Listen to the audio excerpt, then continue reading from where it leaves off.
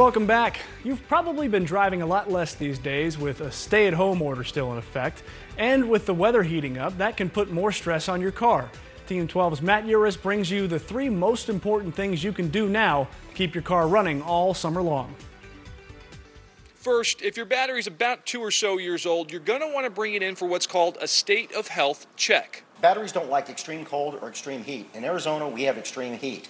So when that battery, when it gets hot out there and that battery's weak, it will fail. Second, you're going to want to get those tires checked. Dave says when it's 100 degrees outside, it's 160 degrees on the pavement. When the roads get really hot and your tires are not in good shape, that's when they're going to separate and come apart. And this is why you see more tire carcasses on the road in the summertime.